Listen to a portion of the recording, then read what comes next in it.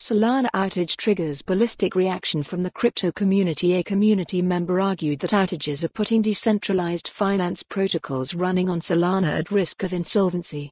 Follow up on this piece of history. Collect this article as an NFT. As the Solana network suffered another setback, crypto community members went on social media to express various concerns, even comparing the blockchain to other projects like Ethereum and Bitcoin.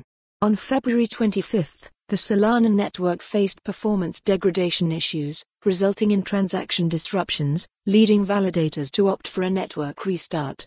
Seemingly tired of the same old story, members of the community expressed themselves on Twitter, with some even questioning Solana's SOL rank as a top cryptocurrency.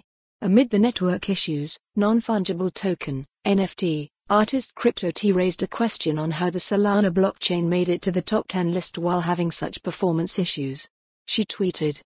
Responding to the tweet, Solana mobile developer Andrew Watson said that they chose security over liveness and pointed out that they are in it for the long haul. In replying to Watson, another community member raised other concerns, such as putting decentralized finance protocols at risk of insolvency. Apart from these, other community members started to compare Solana to Ethereum and Bitcoin.